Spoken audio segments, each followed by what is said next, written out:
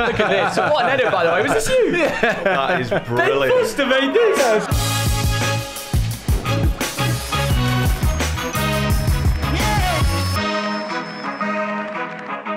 Hi guys, I'm Ben Foster. Welcome to another episode of the Fozcast. Today we have got a couple of YouTube legends. We have got Thogden. How we doing? And we've got Thogdad. Hey, it's great to be here, Ben. Honestly, absolutely guys, brilliant. Aren't we? We are buzzing to have these guys here today. Big fans. Absolutely massive fans. Before we start, okay, can you just show your shirt into that camera over there, please, Thogden? You need to see it. You need to just have a look at this shirt. Look at this.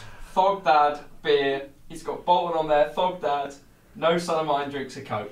It's world class. There you Right, go. we've got a surprise for you guys. Have a look at this, okay? Oh. So, I've been wearing this jumper for about the last half an hour and I'm sweating my nuts off. No way. Have a look What at a it. hero. Oh, that's your camera thing, isn't it? Oh, brilliant. Oh, that's The moment brilliant. football was That was the saved. first one. Football was saved. Yeah. What a ledge, give me that.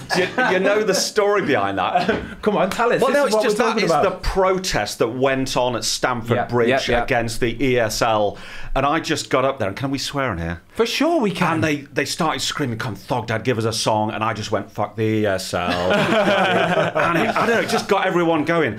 And the moment football was saved, people talk about me as the guy who saved football. I'm the everyman. The people, everyone who went out there and protested against the ESL, that's who saved football. So this was the one, sorry, this quickly though, this was one with Peter Cech, where he came out and he was trying to calm the fans down and all that kind of stuff. Do you remember how weird a period was that, by the way, when they were trying to do this European? Like, What do you think? What were the footballers thinking? Oh, it was outrageous. We were hating it. Was it actually, WhatsApp group chat saying that? No, we were away game. Who did we have? I think we had someone like Norwich or something the next day. And when they announced it, it was the morning that we were travelling, and everybody was talking about it as if to say, nah, no chance. This won't happen. And then it actually came out that they were going to be doing it. Like, it was outrageous. I remember watching Gary Neville and Jamie Carragher on the telly at night, weren't they? And when they were speaking about it, and Gary Neville, to be fair, was just, wow, what a guy. Like, he was incredible, wasn't he? He was absolutely spot on. But we genuinely could not believe that they were going to try and do it. It would just ruin the very fabric of English football. It would completely mess up the pyramid, and it wouldn't be like we know what it is right now, would it? Absolutely. I was amazed by how Ole Gunnar Solskjaer, the manager of Man United, had no idea this was happening. He was asked about it in an interview, and the Glazers obviously just hadn't had the decency to discuss it with their manager. And for me, this all showed the disconnect between the money men, the billionaire owners, and the fans and the players and the people like us who just love football. And I couldn't believe it, but I was delighted to be on the picket lines there. Swearing, singing, on the front. And the great thing was, we were there at Stamford Road when the announcement came through, club by club, that it would fallen apart. Yeah, it all fallen apart. And I've never seen such joy. It was like Bolton winning the league, honestly. Yeah, It was brilliant. The joy was incredible. Thankfully, it kind of collapsed as quickly as it sort of happened. Did, It kind of, and they all kind of went away like dogs with their tails between their legs. It was like, but it was good to see that like people power actually matters, and we can vote with our feet. Do you know what I mean? We went out to the street. You guys literally went out there and voted with your feet. And it makes a difference. People see it, like the owners of these see the fans revolting. It did its job, didn't it? Absolutely. You've got to speak up. I mean, we just love football, any football. I mean, obviously we're Bolton fans, but we'll go along and watch Dulwich Hamlet or whoever. It doesn't matter. You know what I mean? And I mean, you played non-league back in the day, didn't you? So for sure, yeah. You know what it's like, don't you? You know what it's all Shout out about. Racing Club Warwick, by the way. Yeah, Racing Club Warwick. You played at Racing Club Warwick in the Dr. Martins Western League. We were at the time. We weren't even in the Dr. Martins Premier League. We were in the Dr. Martins Western League. We spoke about it yesterday. Actually, we did another podcast. £30 a week I was on when I first started. Brilliant. I didn't care though. I was 17 years old, getting paid £30 a week. It was incredible. Honestly. Yeah, even back then, like that money was awesome. It was massive. It paid for my Saturday night out. That's all it did. It paid for my Saturday night out. So guys, right. So in case for the viewers at home, for the listeners at home, for the people that don't know who Thogden and Thogdad are, shame on you. Absolute shame on you. What have you been doing? What rock have you been living under? Come on. So basically, guys, tell us what it is that you do. We are football content creators. Obviously we cover content, Premier League, World Cup, Euros, whatever big competition's going on. We're both Bolton fans. We're originally from near Bolton. We now live in London. Yeah, we just cover everything football and we love it. And the channel's called Thogden. And yeah, we're mainly on YouTube, as you guys are. Reviews, reactions, live streams. Everything. Everything and everything football. Brilliant. Yeah, we love it. So the first question, which this is obviously a new series, new podcast, so this is the question we are asking every single guest, is top 3 people dead or alive. You don't take into consideration any hardship or drinking what might have problems, come up on, or right? what they might have done in their Top life. 3 people, night out. Who are you going with? Wow, that is a good one. Well, I'll start off with one, and then you think of one, Theo. My first one, and this is football related, I'm going with Frank Worthington. And that goes back to the 70s. So I was brought up really in the 70s on the terraces of Burnden Park. And one of my first heroes was Frank Worthington, who I think he played once or twice for England, should have played more. But he was just a crowd pleaser. He was an entertainer. He was a pisshead, you know. There we go. Now that's what we want. And I've read his biography, and he's just, you smile at his autobiography, and you just think, as well as being an amazing footballer, you'd have a great night out with him. So that's my first one. Theo. Gary Cahill. You are going to have to explain this one. Gaz, I love Gaz Cahill, by the way. I saw him in Portugal a few weeks ago. He's the loveliest man in the world. Because he's a top lad, and he's a Bolton legend, and he went on to win a Champions League. I mean, he was at the back with Ivanovic winning a Champions League, left Bolton. I'd love to hear about his stories. And he also seems like a top lad. He is. He's lovely, loves mate. to, you know...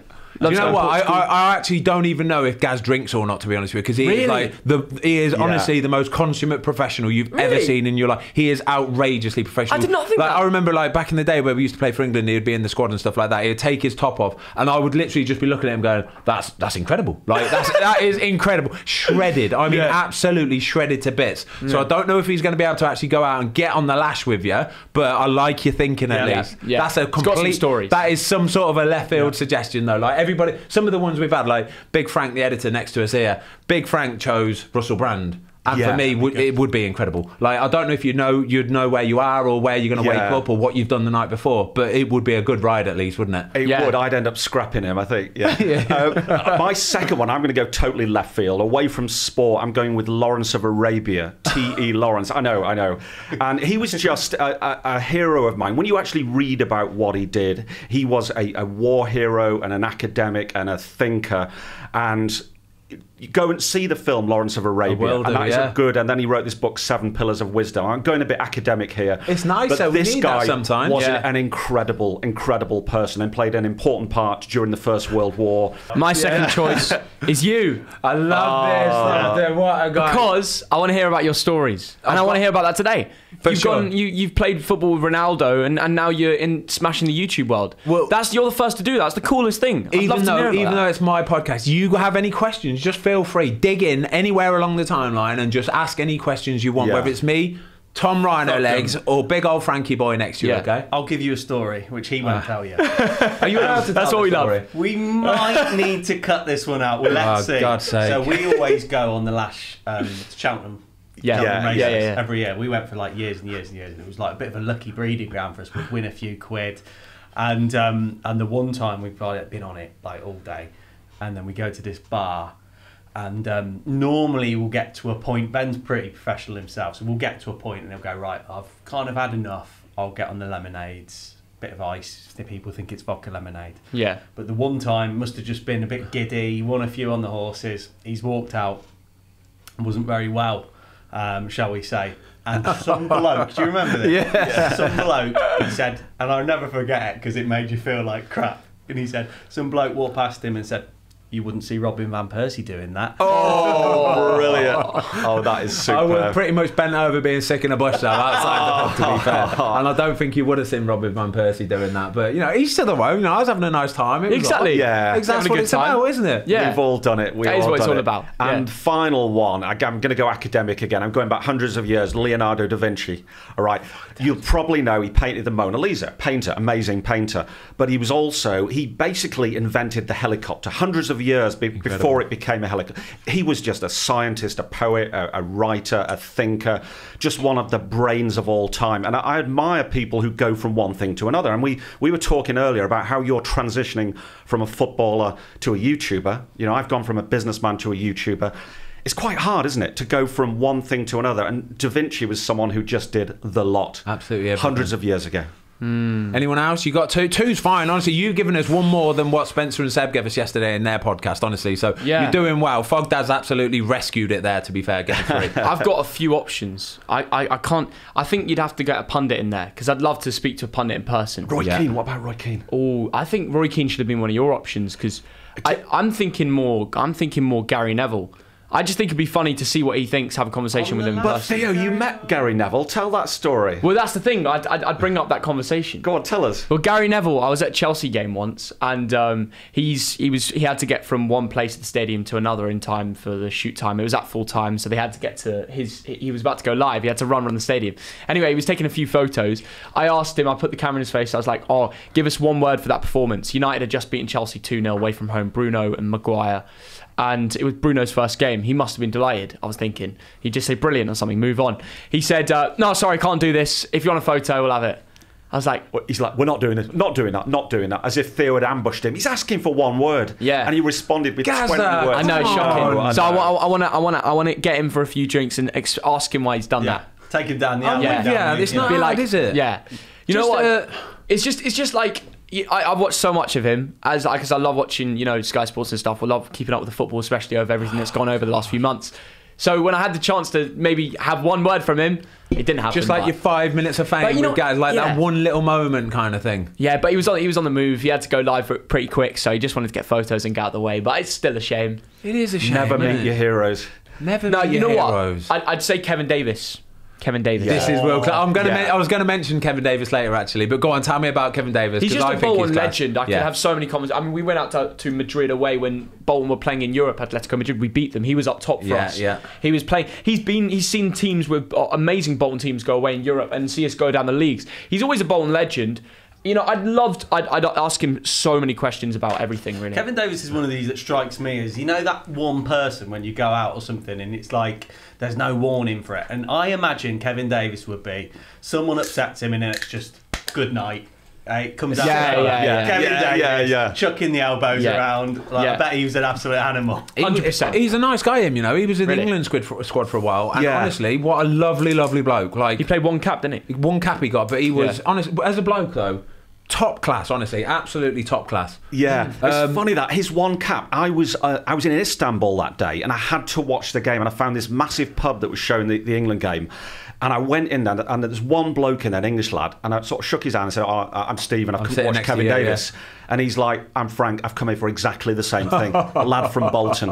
And we watched his one appearance. Small world, but Kevin Davis, an absolute Bolton legend, the most fouled and the most fouling player in the Premiership. He never lost any challenges in the air. I mean, like I said, I was going to mention Kevin Davis later anyway, because I've got a bit of a funny story about him and Bolton in general, but it's a golden one. Quickly though, because that was Tom's question choice, and I love that question choice. It's absolutely world class. My one was always like, what is your favourite film? Because we spoke about this yesterday, and he's always says to me, don't ask this question, because what if they come back with a question with an answer like Gladiator or something that's really sad? Do you know what I mean? Where'd you go? Where'd you go from there? Do you know what I mean? Sort of thing. Yeah. What's your favourite movie of all time? My favourite movie is The Godfather. There you go. Part Boom. one. Perfect. And you'll know, just a brilliant gangster film in it. Theo, come on. Wolf of Wall Street. Boom. Love it. See, there you go. When you get an answer like that, Wolf of Wall Street, for example. The only thing is with that, it's so long. I've seen the first hour about 20 times. Yeah, that's so true. Halfway through. Yeah. But he goes around the apartment just quoting that film non-stop, don't you? I love it. No, you can watch it every time it feels like the first. And that's Margot Robbie as well. Yeah, exactly. Wow, okay, right, let's take it way back. Let's take it way back to the very, very start of the channel, when you very first started getting into this whole kind of YouTube world, actually putting your videos out there. How old were you at the time when you first started doing it? 10, 11. Wow. Do you know, I was 12.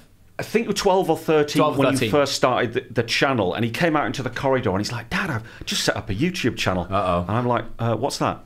Because I watched YouTube, but I had no idea of this concept that people created. That might sound like a stupid idea, because back in the day, you turn on the BBC, the ITV, and that's what I was used to. So I had to ask Theo, "What do you mean? I'm a creator." Yeah. So 7 years ago... at the start, you barely understood it. And I only knew it because I grew up watching it. And that's the benefit, that's the reason I started the channel. I loved it.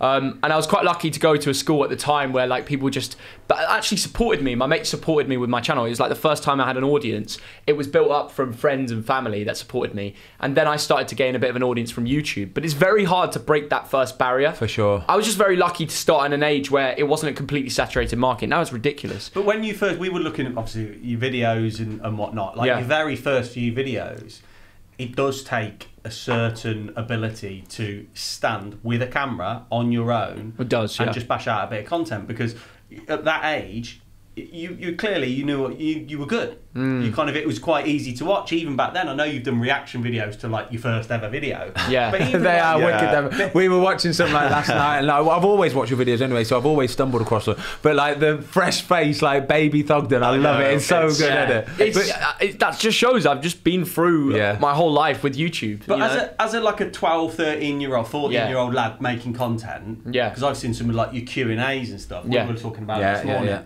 and some people are quite pokey and some quite nasty comments and stuff, which you'd expect. Yeah. But at 13 and 14, you have to develop a pretty thick skin, because that must have put you off. 100%. That trains you up. I think the reason I'm so good at handling it now, if something, if you get some hate or it goes both ways, doesn't it, with YouTube? You can get love, you can get hate, but I have built up a thick skin from years and years of people trying to find little things to try and pull you down, because that's just nature of how it is on social media. So I mean, I actually think, so we moved down from Manchester. Theo was born in North Yorkshire, brought up in Manchester, Altrincham.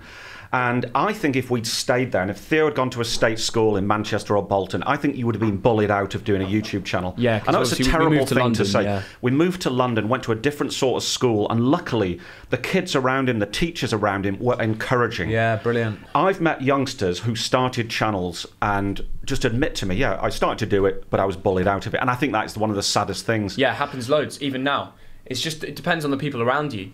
I was very lucky to be, and I'm still with the same group of friends that I made in school, and that's just a good sign. They've always supported me from the get-go. Like, they literally, there was a time I hadn't posted in 4 months, and they were like, "Oh, get your act together, like post again." So they pushed me to it, and they're still my closest mates today, even though I've left school and they're all at uni. That we all still stay in touch, and that just shows I was very lucky. I don't think I'd be where I am today if it wasn't for our friends. Yeah, exactly. And Thogdad. I think that, that honestly, one of our questions was like, what was the reaction sort of when you were at school and doing this? Do you know what I mean? Because that sort of them ages as well, like 11, 12, 13, 14, 15, 16 even, when you were at school. Tough. Do you know what I mean? And you've got a little bit of a platform, and people can get at you on the internet, they can get at you in school. It's difficult. I see it every day in football. Do you know what I mean? I know that on a Saturday afternoon, regardless of how I've played, or if we've won, or if we drew, or if we lost, somebody somewhere is going to be upset. You know what I mean? So if we just beat the team, somebody is going to give me abuse and say you're a this, that, whatever. And people say, how do you deal with that? And I know for sure that when I was younger,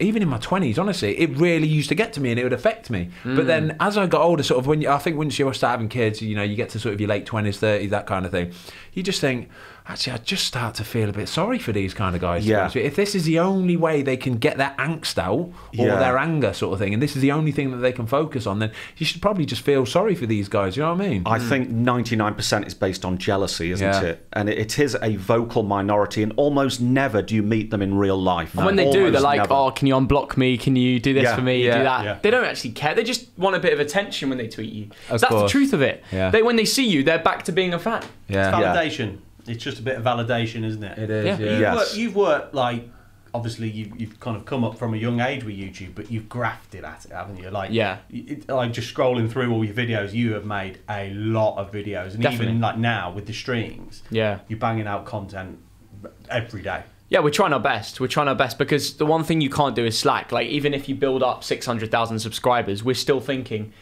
I feel like I haven't maximised the Euro 22. I feel like I've messed out. Like, I feel like I messed up. I genuinely believe like that in the build up to the Euros, we could have done a better job. I still look at it every day today and think, brilliant. We've got to find a way to get better. Like I look back and think, you've got to maximise every single opportunity, because that's how we built the channel. There was never one big shout out to get us there. It was through graft and posting every day of different content, using tags, getting people to click on it. And it's going to stay the same way until we get to 1 million subscribers. And that's just the mentality we've got on this channel. Yeah, it's all about hard work. Theo wakes up in the morning, we have a coffee, he's like, right, Dad, what are we doing today? Yeah. How are we going to push this channel forward today? Sometimes he might not be up for it. And, you know, I can understand that with his age. But I'm trying to convince him sometimes half the day, like, oh, please, Dad, just do this video. Like, give me your notes. Honestly, right, so you're, how old are you? 20 there. So like I said earlier on in the pod that we did another podcast yesterday afternoon with Spencer and Seb, didn't we, from Hashtag? And the one thing that you could just tell is from them when they first started their channel is the work that they had to put in, the dedication, the literally daily, to one point where Spencer actually said, like, it was actually a bit of a problem. Back in the day, he says, I would push myself so hard. And he said, if I missed a day where I didn't post, it would be like the end of the world kind of thing. It's like I'd fall off. Yeah. It's like I'd fall off the end of the world kind of thing. He says, and as he's got older, he's learned how to do. But the one thing for me is, and you can just tell you guys straight away, you're just workers, you're grafters, and you enjoy doing it. And I think that when you enjoy doing it as well, it never ever fully seems like work, does it? No, it's true. Yeah. That's why we love it. And you can't maintain something for 6 years if it's not fun. No chance. Like, we love it. That's why it's fun. That's why we continue it. Even like with your research side, I mean, we were talking, Hawksby and Jacobs actually on TalkSport, and they were like, we watch a lot of football. We watch a lot. And they're like, well, it's football. kind of our job, but still, we watch a lot. We make notes. And I just thought, that's interesting, because you need to know. You need to know your onions, don't you, when you're talking about Russia and certain players, you need to know what you're on about. When we do the live streams, I've got my iPad, I'll do 2 hours of research into the 22 players who will almost certainly start, and I've got that written there by the side. Theo's more, you know them all from FIFA, don't you, from playing the game. Yeah. I know them from watching football. But do you know what? When I watch some of the mainstream channels, I won't mention names, but there's occasionally the commentators just completely getting their facts wrong. Oh, please mention names. And I won't. We'll come on to YouTube beef later. Don't mention any names now. But quite prominent people who are in the game, occasionally they just get something wrong. Yeah. Even if it's just a pronunciation, I'm thinking, you've not done your homework. Yeah, I love it. You've turned up to this. You're on your BT Sport or whatever. I just made that up. No, you didn't. I think it's a BT Sport presenter, guys. I don't know who it is, but it was a BT Sport guy. No, but you've got to do your homework. And the main point is, any kids listening, there's no substitute for hard graft. I mean, you know that from being in football. For sure, If you didn't go to training X hours a day for 20, 30 years, you wouldn't be at the top of your game. Well, when you've got, like I say, my son's 11 years old, I've got a daughter who's 12 years old, and they both want, like, my daughter, she's really good at netball, she's 12 years old, my son's really good at football, he's 11 years old, and they're watching videos of how to do this and how to, I'm like, but you have to get outside, you have to practice it. It's literally like, if you want to be better at maths, you practice, you revise, you work it, you do it. If you want to be better at football, you get out there and you do it. It's all about just relentlessly going for it. That's what life's about.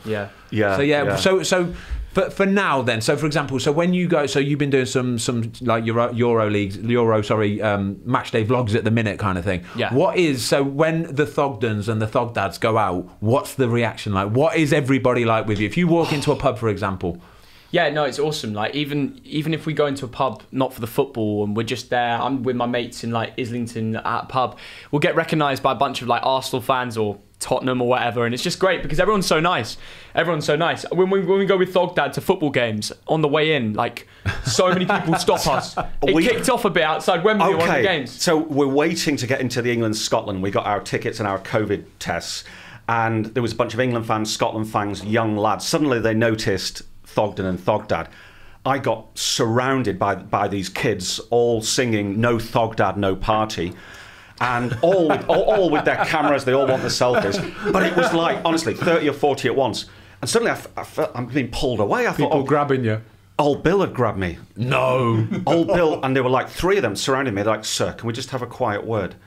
And then they were asked, "Who the hell are you?" But no, they because suddenly this crowd had gone mad for Thogden. You'd been pulled aside, and that's the most extreme it's ever been. And then the police just that was England-Scotland though. That's when everyone was a bit high. And the old Bill just said, "You better go in because you're actually inciting them a little bit."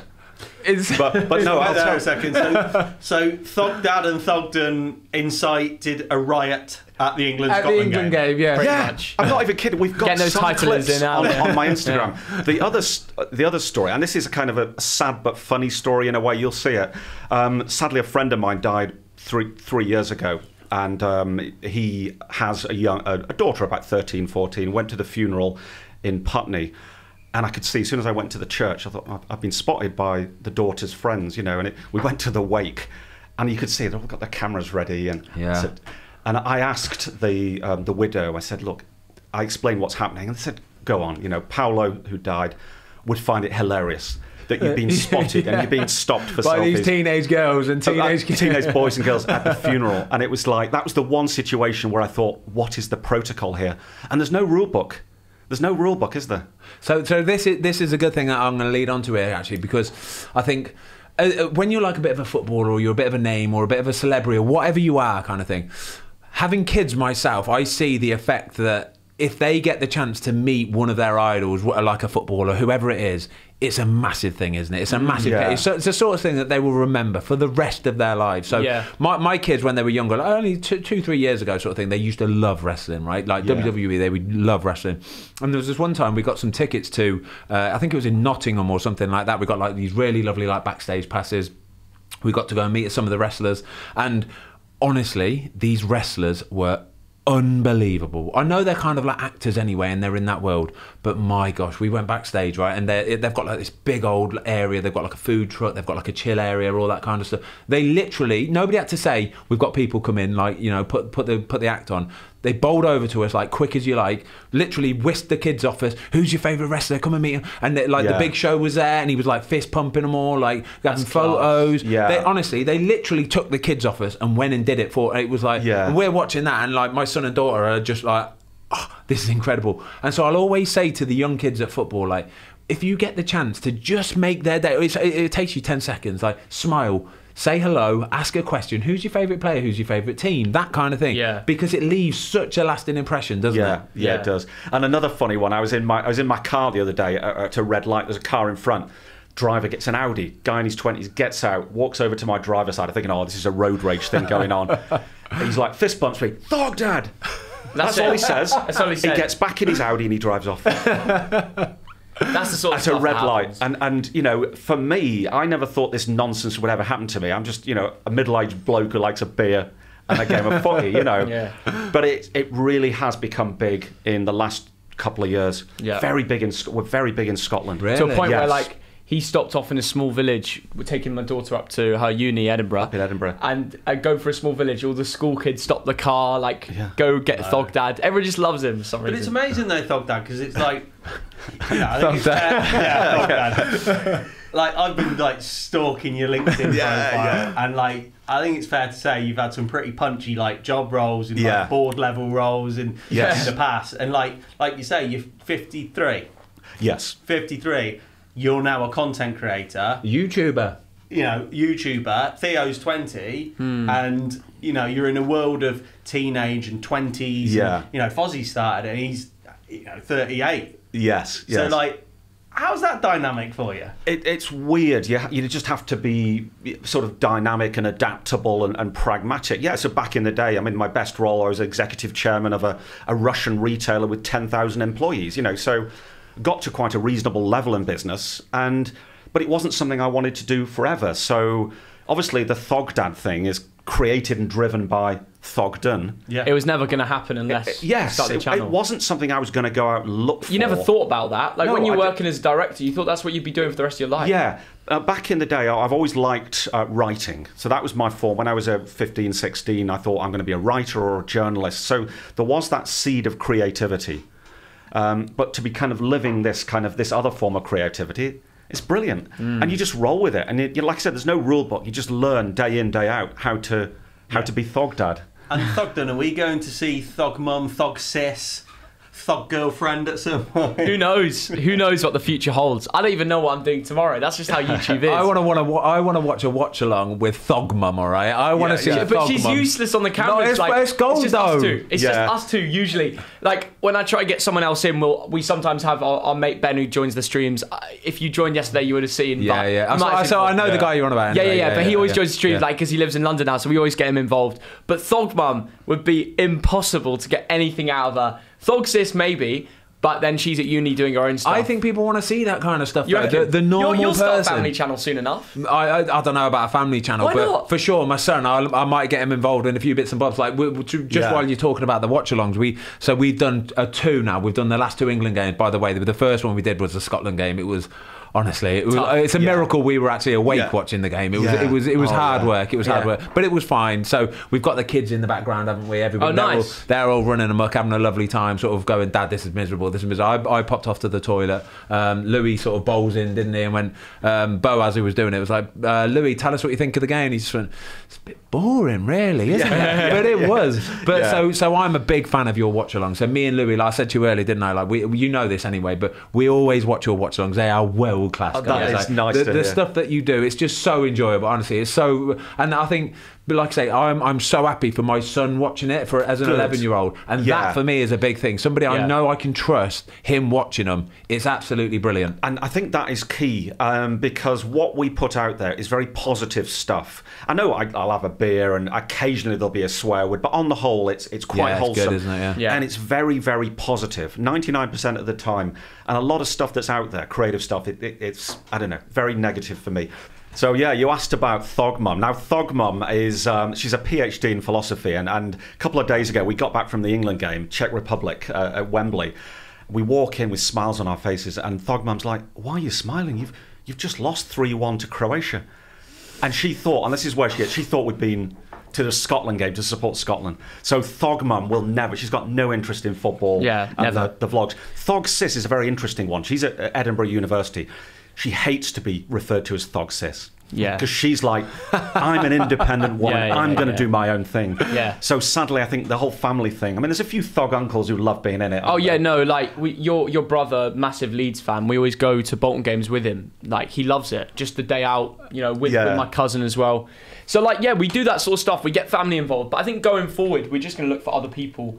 Yeah. Just other YouTubers, just to like For collaborate sure. with like you guys, But on the subject of family, I mean, I think a lot of people like our YouTube stuff for the family dynamic. Yeah. They love the father and son thing because I think that's fairly unique. There aren't really other YouTubers who do a kind of family son thing, and we've got a really big following. That's one of the things I was going to ask, honestly, is how nice is that, the fact that you get to work with your son like this? You're waking up and you can tell you obviously get on really well anyway. You can tell. Like, I met you, we were talking we have got an office upstairs, guys, by the way, and we had like half an hour, didn't we, before we came down here, and we were just chatting gumph. It was but you can just tell that you get on really well anyway. You've got to, because especially when we do some of the away days. I mean, one example, we went up to Scotland for 5 days, 4 games in 4 days. Nice. Thursday we're at Rangers in a European game, then we're up for the Dundee Derby, which was amazing, then we went to St Johnstone, and on the Sunday we went to Celtic.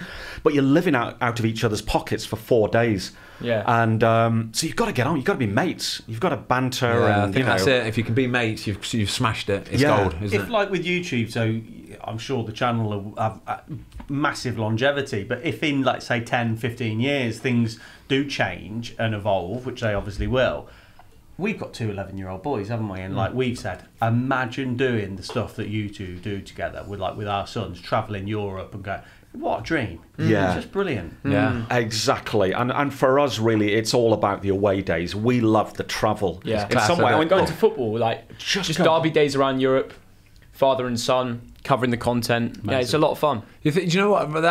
I think as a footballer, like, don't get me wrong, I'll never ever change what I've done. I love my job is absolutely incredible. But I've never been able to do like an away day with my son. But now, because he's getting to the age of like 11, 12, like he's getting older, he's getting towards a teenager kind of thing. I know for a fact that in a couple of years' time when I'm retired, I'm going to be able to go to away days with my son, with Louis, with my daughter Olivia, and we're going to do it properly. We'll go, you know what I mean? If it's really far away, we'll stay in a hotel or something. Because I think my team will always be West Brom. So we like, obviously I was at West Brom for 7-8 years, and they will always be our team. The kids grew up to be West Brom fans, and I'd love to be able to do that. Is go away, do it, and like when he's out 18, get a few beers down him, all that kind of stuff. That's the dynamic, isn't it? You've played in these big games over the years, and like me and Ben, we've got some like mates that we've been friends with since we were like really young, and Ben's got a big family, and those big games we've all experienced as fans, and like we've been on a coach to Wrexham when they won the cup final, Blues when they won the cup final, and like so we've had these days out as Watford fans. Leeds promotion. Watford Leeds promotion, and we're like on the beers having a brilliant day out, and he's not. Obviously he's playing, but he's not been able to do that. So it would be quite cool, won't it? Yeah, like that we get cool. to take the lads, and even as we come out of COVID, like next season, I'll be able to take our boys and Liv if she wants to come, and like even like before the game, like come and see you behind the goal, and it just it's great when they get to that age, isn't it? Yeah. It's brilliant. I mean, we've had some amazing England away days, Czech Republic, Bulgaria, and the Russia World Cup, which was, we went out there for a month, and it was really trains, planes, and automobiles. I mean, it was staying in Airbnbs. It wasn't just all posh hotels, but every minute of that was just amazing, that's half the joy, though, isn't it? Getting to do that, doing it properly as well. Like, so you don't need it all singing or dancing. You want to experience that side of it as well. That adds to the beauty of it all, doesn't it? I mean, in Russia, we just stayed wherever we could stay. I mean, it was so busy for the World Cup because that was the last big tournament where fans were actually there until all the restrictions, COVID hit, right? So it was incredible experience. England fans were told not to go. Yeah, I remember, because of the trouble. Everyone was anticipating there's going to be so much trouble, and it went off without a hitch, didn't it? It was absolutely incredible. They put on an amazing tournament. They put on a great show for us, and we were there to document it, and it was so nice to show people back in England that actually this country, they're welcoming us with open arms. We got to the semi-final. We went on a run. We got to loads of different cities across Russia. Bolton. Tried local cuisine, everything. We just loved it. I love it, So Theo, then, so with the away days, then, and you say about derbies and stuff, what's the big kind of, if you haven't ticked it off already, what's your big one you want to go to? I want to do Boca Juniors River Plate. Oh, that's a good one. Yeah, I've never done that. I'd love to do that. It just seems so like it's all about the fans. Yeah. You know what I mean?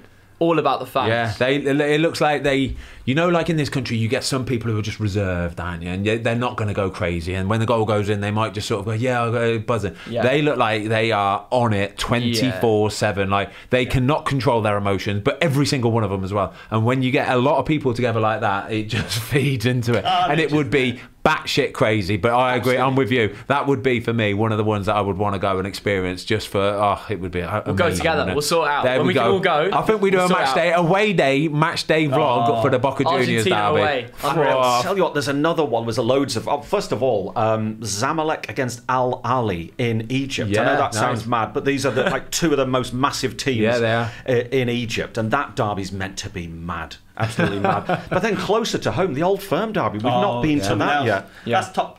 It's one of the top 3 or 4 in the world. It has to be, doesn't it? I've got to say, I played in a Celtic Man U game once up at Celtic. So when I was at Man United, it was in the Champions League. We drew the game 1-1. I definitely should have saved the goal, but don't worry about the goal, right? But so it finished 1-1. But the atmosphere at Celtic Park.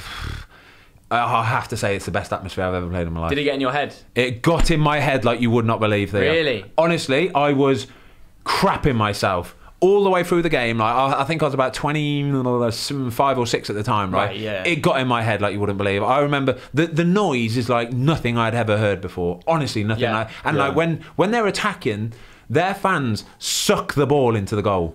I'm not even joking you. They suck the ball into the back of the goal.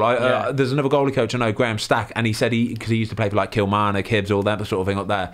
And he used to say that when we used to play away at Celtic, he said, Ben, they would suck the ball in the back of the net. He said, obviously, he said if it was we were 1-0 up or 1-1 or whatever, and they wanted to score a goal, it would go in the back of the net because they would suck it in. Yeah. It's incredible, isn't it? Fans make such a difference. I mean, the story about us and Scottish football, we went to see Celtic against Zenit St Petersburg in, was it the UEFA? Yeah, I think it was the UEFA Europa League. And the reason being, Theo's half Russian and Zenit is our foreign team. So we did this 20-minute film about Celtic Zenit. And all the Celtic fans were writing to us saying, you've got to come back. Got to come back and watch Celtic. And at first we were nervous. We'd been warned off Celtic and Rangers because of, perceived problems or what have you.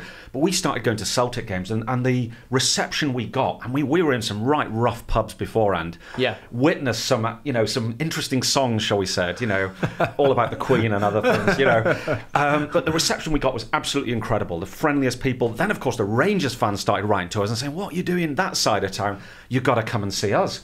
So then we started going to Rangers games, and then we started going to Hearts games, Hibs games, and it just happened, didn't it, Theo? No, Scottish football is great. I think a lot of people underestimate how good, especially like from a fan's perspective, and the fact that we opened that niche of content, it was incredible. It was something different. Like we go into Bolton games, we've been doing like Europe, but giving Scotland a fan was great because now everyone's watching the Scotland-England vlogs and stuff because we went to that last week. And I tell you what, like I've said to you, I haven't, because you've not been, but like Edinburgh and Glasgow are two of the best cities in Europe, in my opinion. For a night out as well, Just food, like everything. Glasgow's that bit edgier, isn't it? Yes. But it's like incredible restaurants. Edinburgh very different, but beautiful. Like two brilliant cities. Glasgow's so real. Like the people there are so real. They're all football mad. Yeah. Edinburgh's a bit nicer, but you still, I love Scotland. It's great. And what we found, there was a vacuum of content. There were almost no Scottish YouTubers. There were a few very small scale. These two mad English lads come in and start vlogging about Celtic Rangers. And people were just like, thank you. And the people up there are just amazing. Yeah. They love a drink, they love a laugh, they love the crack. They just love life, and that's the whole point of it. And, we went, for example, to the Dundee Derby. It was one of the most enjoyable games of my life. Not for the 90 minutes of football, but for the pubs beforehand and the reception we got and the songs and the laugh. And it was just really, we showed that Scottish football a little bit of respect, gave it a little bit of time, and we've been paid back in spades. This is the beauty of football, guys, isn't it? Like, this is what it does. Like, this is why people literally live their life at a weekend for football. And like sometimes in football, you're in the bubble where you don't really see that because you don't get to experience yourself. But when you talk to people like you talk to the fans, you see how much it means to them. Like, you can understand it, can't you? It is absolutely belting. 9 times out of 10. It's not for the football. Yeah. Like you said, it's a social. It's an event, isn't it? No matter what it is. It really is. To Barcelona or wherever, and you go and the weekend around it, and it's like, it's just brilliant, isn't it? It's so true. So true. Guys, tell me, sorry, quickly, what's the biggest thing you think that's helped you in YouTube so far? Is there one video? Is there one event? Is there something? Or do you just put it down to solid grinding? Oh, it's difficult to put it down to one video because I feel like other YouTubers have had that more. One thing. But I would say for me, I mean, that Leicester City vlog where at Chelsea Spurs, when Leicester won the league. I remember filming that, and it was like one of my earliest videos that just went big with views and stuff, and YouTube pushed it. And that was like such an early stage of when people were going to games and filming about it. And it was just like limbs at Chelsea. Everyone was so happy that Leicester had won it because it stopped Spurs right there. When Eden Hazard scored the second, it was incredible around me, and everyone was going mad. And one of my best mates, Chelsea, so he brought me along. That video went big, and I was like, oh my God, like maybe I can do something from this. And then obviously we were going Bolton home and away from then on, but that's when I started to build like people from other club to watch my Bolton vlogs. Yeah, because people keep up with Bolton now for us. And that's incredible. Yes. Because I'll go to another game, make a vlog, but then they'll watch the channel and see my Bolton vlogs and feel like they're part of it from us. And I think that's one of the most special things. Well, I know what you're saying. You get that with Watford. The amount of people, conversion of I'm now a Watford fan. In the comments, they're now my second team. I see that all the time. It's incredible. But I think it's fair to say you guys, you're getting big time now. So you're getting there, aren't you? So we were talking this morning, weren't we? And we said, right, biggest kind of name in your phone book now or in your DMs, you kind of at that level. DMs, just think Arsene about Wenger. In your DMs. On WhatsApp. You have not got Arsene Wenger. I said Merry Christmas to him, he responded. Shut your mouth, Theo. Yeah. What's he? He's like UEFA, sort of big dog now as well. Arsenal forever. Yeah. Arsene Wenger is in your phone book. And you've WhatsApped him. Yeah, he responded. He responded. This is incredible. Tell a different generation, same question. My answer would be Alistair Campbell. Oh, yeah. Who, of course, was the spin doctor for Tony Blair. And cynics would say he ran the country basically. With Tony Blair as a front. Alistair Campbell is a massive Burnley fan. He's a massive football fan. And he loves Thogden and Thogdad stuff. And his son, Callum, is a great lad. He supports Burnley, Scotland and Olympic Marseille. and we just become mates. So that would be my answer. You're a big dog, and you're in this, you know. He's online right now, guys. He is awesome. This is incredible. I messaged him saying Merry Christmas. He responded, and then I asked him about the Super League, and he didn't respond. So what is it kind of like when you're bored? It's like, what are you up to? Arsenal? He's read it though, at least. It doesn't matter. You don't mind getting left on red with Arsene Wenger. Oh yeah, I literally couldn't care. But it's just so funny how he actually responded to me. I think that's so nice. Like, he probably just doesn't even know who I am, but because it's on WhatsApp, he'll respond. It's a nice message though as well. Do you know what I mean? And he's replied with "thank you very much" kind of thing. It kind of leads me on to how we sort of got in contact to start with. Do you know what I mean? I remember, because like I say, I used to watch anyway, the watch along sort of thing. But I remember you sent me a DM on, I think it was Twitter or Instagram, one of them anyway, and it was, is it Messi or Ronaldo, basically, Ben? And I came back with Ronaldo straight away, because for me, Ronaldo is, I've seen him up close and personal, and I know what he does for it, so it will always be Ronaldo. And then it went from there, because I remember getting that DM. So this is how it works, right? Honestly, this is how it works, guys. I got the DM from you, obviously, Thogden, and I was buzzing so much that straight away I showed my son, and I went, look who sent me a message, and he was like, Is that actually? I was like, yeah, it's actually Thogden, right? So then we started having a little bit of a conversation, blah blah. Screenshotted it and sent it to me. Screenshotting it, buzzing. I was like, look, Thogden, a lot of guy, like, so I'll buzz off you anyway. And then, like, because I know Louis loves you, I sent you a message, didn't I? Saying, any chance you can like send a little WhatsApp message through, like a little video, just saying hello, Louis, and all that. And then you sent that through. Obviously, that's how we got the phone number, and that's how it. But that's how it goes. Like, you, honestly, I think. This YouTube world shows you that people watch you. I guarantee you there's hundreds of footballers out there, hundreds of celebrities that you probably wouldn't even dream of will know who you are and watch your stuff as well. It's a funny old world. It's mad, isn't it? And it's funny because the question you ask, the answer that I'd give would be different depending on who's the audience. So if a 15-year-old says, "Oh, who's the biggest name you've met?" I'd say Ollie Ball. Yeah. Now, because Ollie Ball right now, hundreds of millions of views on TikTok. But someone in their 30s doesn't know who Ollie Ball is. They're Bolton fans, aren't they? Exactly. Yeah. And, Ollie, the Jacob guy Ollie's Everton fan. Yeah, big Everton fan. But they're both from Bolton. Well, so, you've got a little WhatsApp. Mate, they're so funny, them two, right? So have you met them? Yeah, so I haven't actually met them in person, but we've had a few little conversations and stuff like that, to the point where they said, because I've had them do a predictions thing on the channel, didn't I? I had them do a predictions thing. So I got their number, whatever, and unbeknownst to me, Jacob just set up a little group chat, and he literally called it the Cycling GK group chat kind of thing, So every now and then, though, even now, like he did one the other week, they would just send like a voicemail, and like a voice message, and every voice message is virtually identical, where, all right, Ben, how do you do a northern accent? What's the Bolton accent? What's the northern one? Yeah, bloody hell, how's they doing? Yeah, that's it, Hello, Ben. And then he'll leave it like... which accent was that? Oh, yeah, it's horrible, sorry. But it'll be silent. He won't say anything for about 5 seconds, and he'll go, I had this idea. Yeah. And I'm thinking, want to get you on a podcast at Bolton Stadium. And then but he would just rattle off. He doesn't care. Like, they're absolutely bonkers, the pair of them. Like, they're absolutely bonkers, but they're lovable. They're so kind of lovable and nice, aren't they? Yeah. And it's brilliant to see these lads coming through and having the courage, age 15 or 16, to do that. I think that's magnificent. And if in any way, the likes of us have inspired them to have the confidence, I think that is, I think that's a wonderful thing. Yeah, they're top lads, to be fair. Right, are we going to move on to the boxing? Right, so you asked earlier about thumbnails, okay? Yeah, I make all my thumbnails. I hold my hands up. I love doing it. Wow. I get all sorts of grief about my thumbnails, Yeah. Only from sometimes Tom, really. They change. They do change, yeah. Like, let's not get into this, all right? He hates me for changing the thumbnails on my videos. So you're going to back me up here that he's absolutely ruining the algorithm by changing the thumbnails every 5 seconds? It would have been the case, but now it actually helps. This is what I'm talking about. It used to be that used to be the deal, and then they changed it like a month ago, 2 months ago, and it helps pushing it exactly. So I'm after changing it after like a few hours, That's just made my life miserable. Yeah, mate, I'm not even kidding. But don't overchange it. Like, change it once or twice. But like, for sure, don't take the mick. But I do all the thumbnails. Right, I love it. I've gotten into there's an app called Canva. So it's a website, Canva. You go, and I've just learned it like the back of my hand kind of thing. I love doing it. I love messing about with it. I've made some because we wanted to know. Like, obviously you spoke about the beef you've had before, sort of thing. So I've got wait. Don't mention any names or anything. I've got a few little like pictures that I'm going to stick on the thing behind me. I've made these up last night, by the way. I toiled over over these, by the way. I absolutely toiled over them. So here's the first one. Oh, that is incredible. Here we go. I don't mind being the ref. Look at this. What an edit, by the way. Was this you? That is brilliant. Ben Foster made this. Yeah, so this is one. Talk us through the picture on the audio, man. So here we go. Here we have got. Film some of this. So on the screen behind me, guys, I have got it's basically the end of a boxing match, or the start of a boxing match. I haven't got a clue. The referee's standing in the middle. He's holding the hands of the two boxers.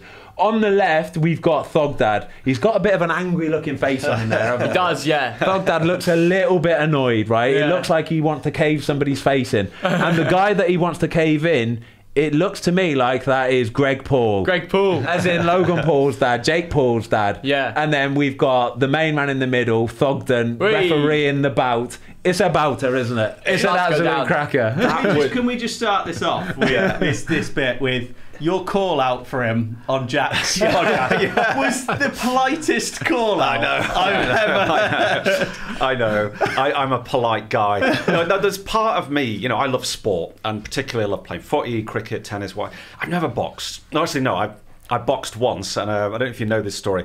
So I was living out in Russia for about a decade, and a mate of mine, Tom, was like, "Oh, Stephen, and he was a bit of a boxer. He's one of these lads who's always doing this, but he was an amateur boxer.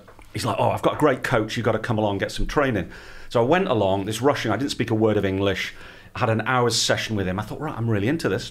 A couple of weeks later, I'm like, "Tom, can I go back for a second lesson?" He's like, "I'm afraid not. I'm afraid the coach has been done for murder. You won't be seeing him for about 15 years." Oh my gosh. So I never had a second boxing lesson. But I think there's something about boxing that is very primeval. It's very male, isn't it? For sure. We've got to do another I know there's some YouTube great event. female boxers as well. So there's part of me always wanted to get into the ring and test myself, Yeah, I might for last sure. a second. I'm not pretending I'd be great at it. It's something I've never done. It's something I'd like to do.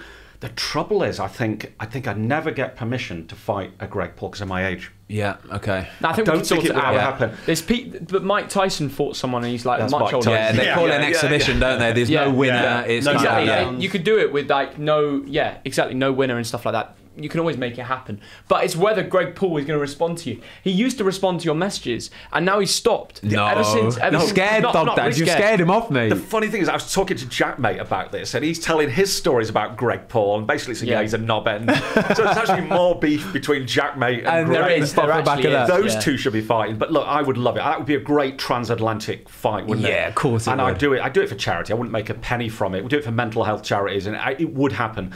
But I'd have to do 6 months of proper training because you don't want to go in there and think that would be the beauty of it, though. I'd sign up to something like that just for the fact that I would have 6 months of dedication of pushing yourself at something completely brand new to see how you get on. I don't like the sort of the ethics of it and the things, the permutations that could happen from it would worry me a little bit. And being a father like yourself, I wouldn't want my dad doing it, but it is what it is. I think if you take it as it is with a pinch of salt and have it as an exhibition, you're not going gung-ho, you're not flinging frigging haymakers all over the shop. I think it could work at some Would point. Would you ever get in a... I don't, like I say, I don't know, to be honest with you. It would be a bit of fun. The only part of it that would really interest me is the training part of it. Like I say, if you could dedicate 6 months or a year to a schedule where you are strictly sticking to this thing, I would love that, because I love that element of like sport in general. Basically, it's basically pre-season. It's like a really long pre-season, brutal pre-season. Yeah, and of course, we've all seen Fight Club, haven't we? And anyone who's seen that film, exactly.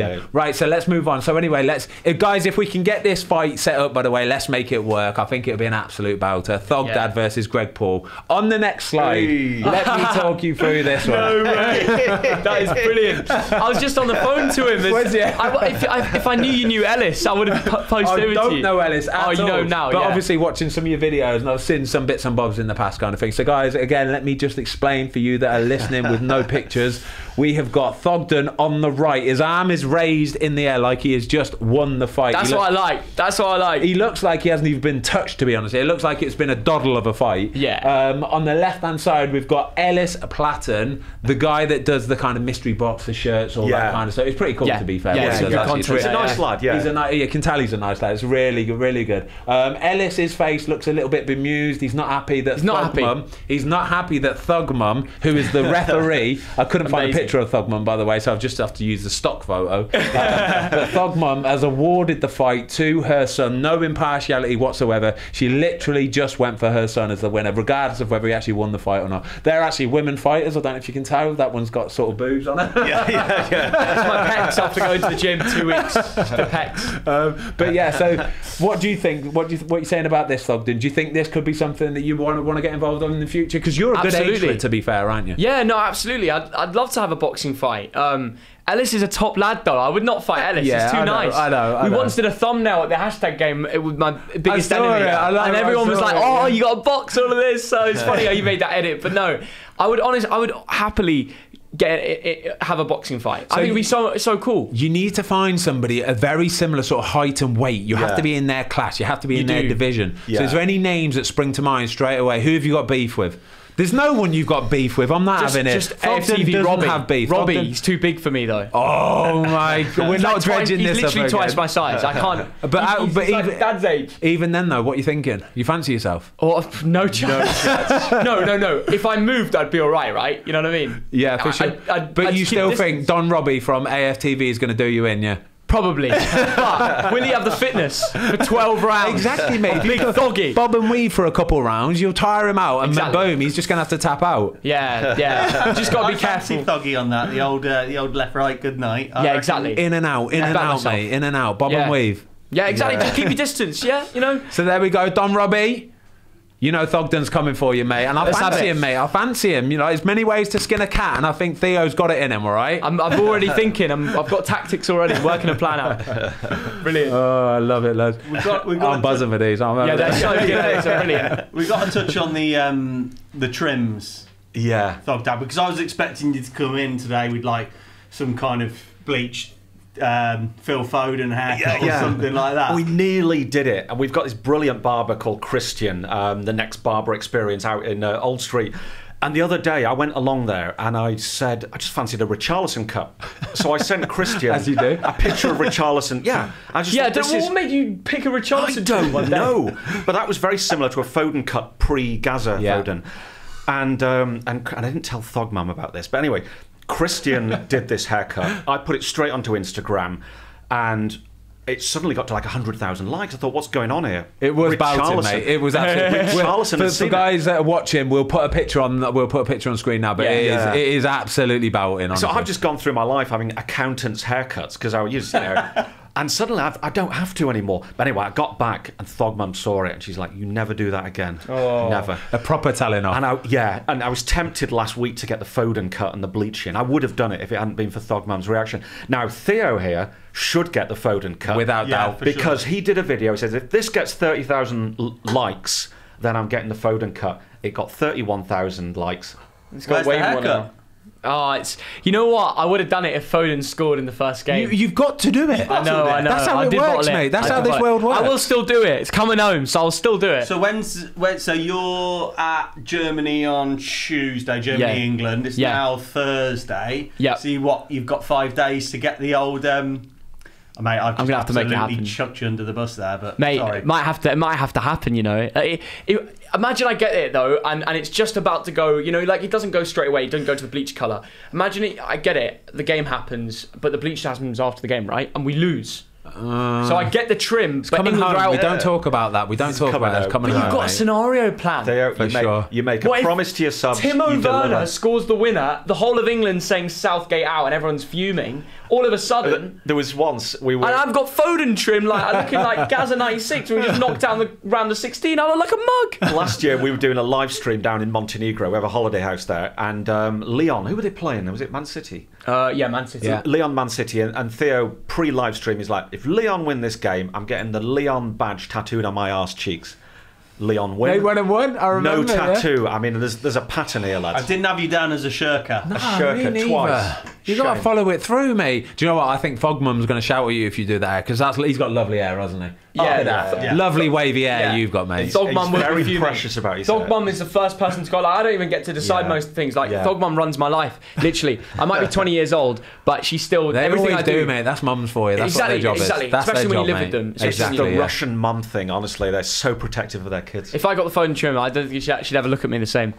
And no one can see Thogman. It's just behind the scenes. Yeah. So right, guys. So just let me just finally touch on Bolton. Okay. So Bolton FC. I remember playing against Bolton back in the day. Right. So one thing springs to mind particularly. We were playing at home. I think I was at West Brom at the time, and it was when you had the likes of Kevin Davies, you had Kevin Nolan. It was when Anelka, I think, was playing as well. I think if you look back in history, like some of the players that Bolton had back in the day, by the way, Fernando Hierro, Jussi Jaskalainen, what a goalie. Yuri Djorkaeff, like Ivan Campo, Stelios Giannakopoulos. Oh my God, there you go. You know what I mean? Yeah. Like littered with history, littered with names. Okay, but I remember this one particular game.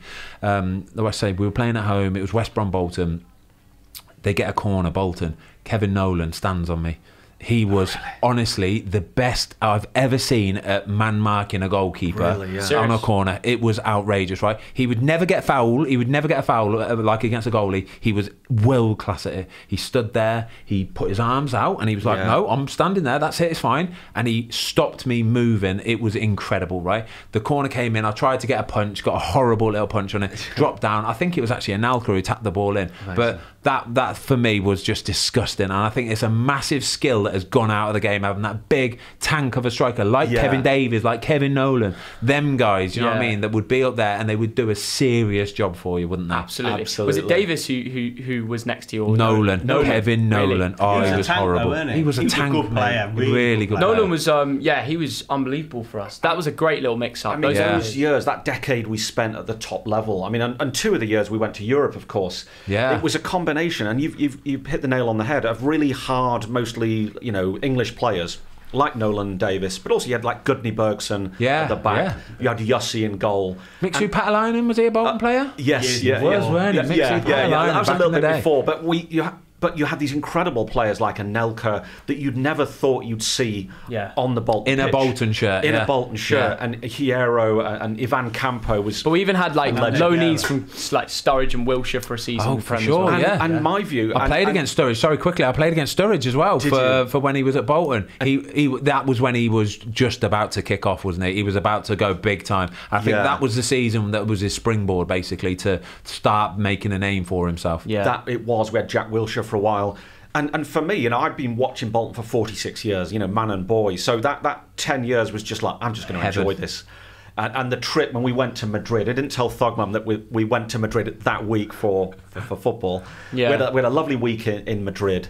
But to be watching Atletico Madrid against Bolton Wanderers. Yeah. When I first started watching Bolton Wanderers in 1975, Sam Allardyce, big centre half, different world. The likes of him, Peter Reid was playing. No, he was a good player. Well, bloody right he was, yeah.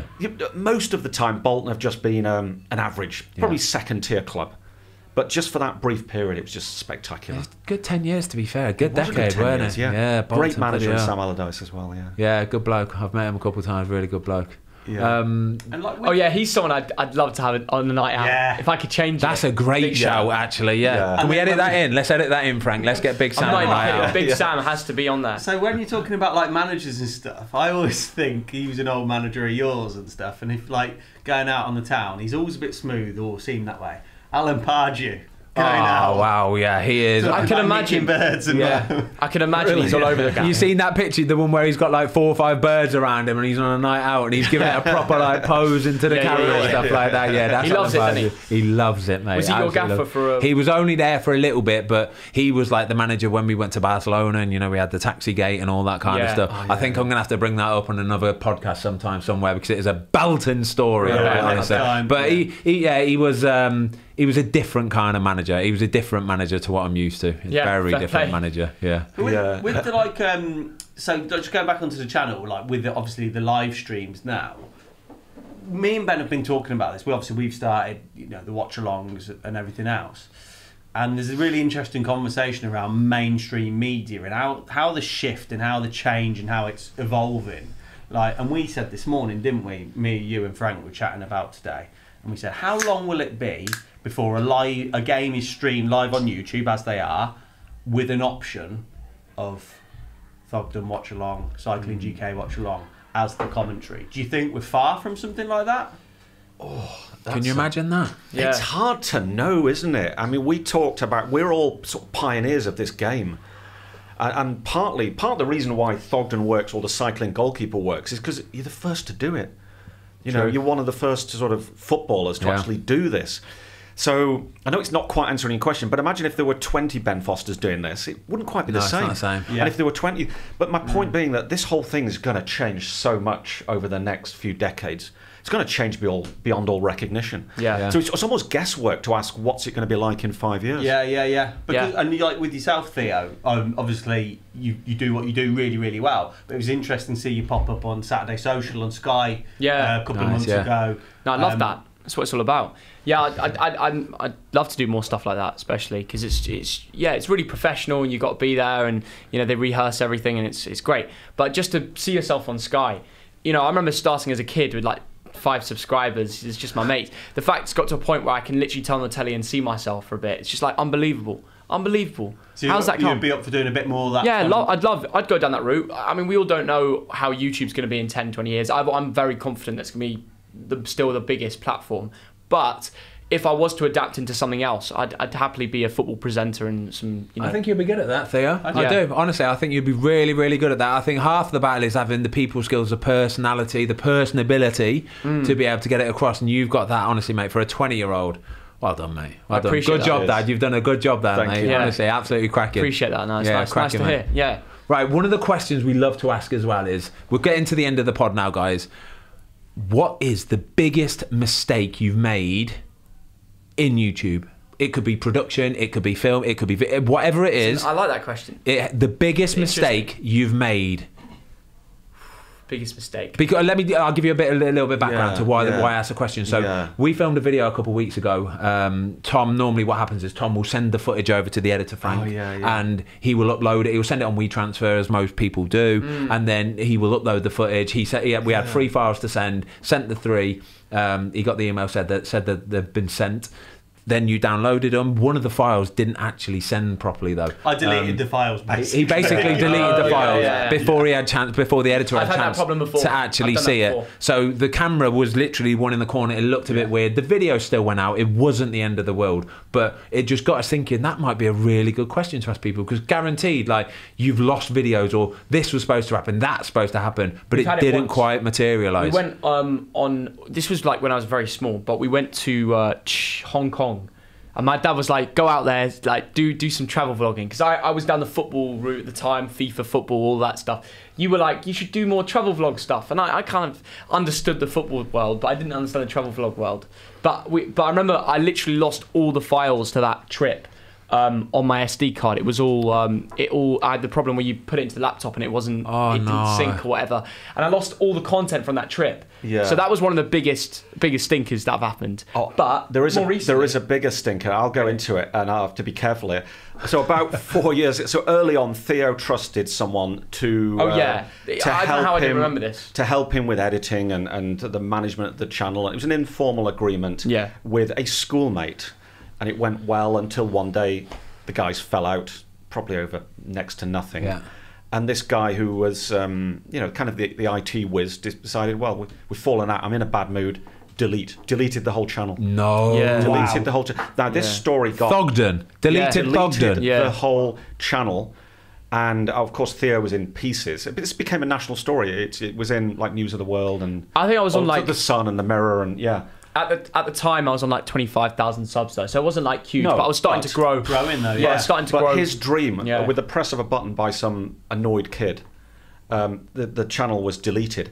And it took, actually, Theo had to speak to some really big YouTubers to get the channel Casper Lee, back. I don't know if you know him. Different world.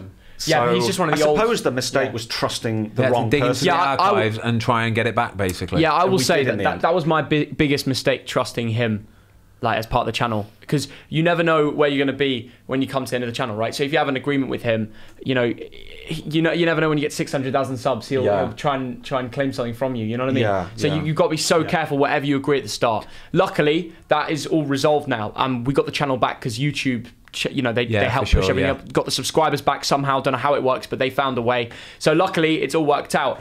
But that would definitely be my biggest mistake. Like, I was young and I didn't trust the right people. I think there's a big old message there that for any guys trying to get into YouTube, getting started, you do not need 1 million people, do you? No, you don't. Do not. No. We're a small team. I don't know about you guys, but it's literally me, Tom, and Frank, the editor. I thought there'd be that. more people behind. No, it when I saw no your chance stuff, whatsoever. to be We keep it completely in house. I've grew up with Tom. He's one of my best friends. I've known him literally my whole life. Frank's come on board since day one, and he's been there through everything. He knows the back of everything. My wife helps out with bits and bobs, doesn't she? That's class. That she'll do loads of this. It's the best way to do it. But because the way YouTube started was you put a camera in your bedroom and you talk about something. Exactly. That was always the way that they push that sort of content. They don't want all this corporate loads of glamour. You don't need glamour. You don't need the glamour. You know, like you're not walking around the training ground with a cameraman behind you the whole time. For sure, it loses that sort of that personality, that personability as well. You know that. I think the key word is authenticity. Yeah, exactly. We've realised that you've got to be people. authentic. So you know what you see, the Thogdad you see is real. The Thogden you see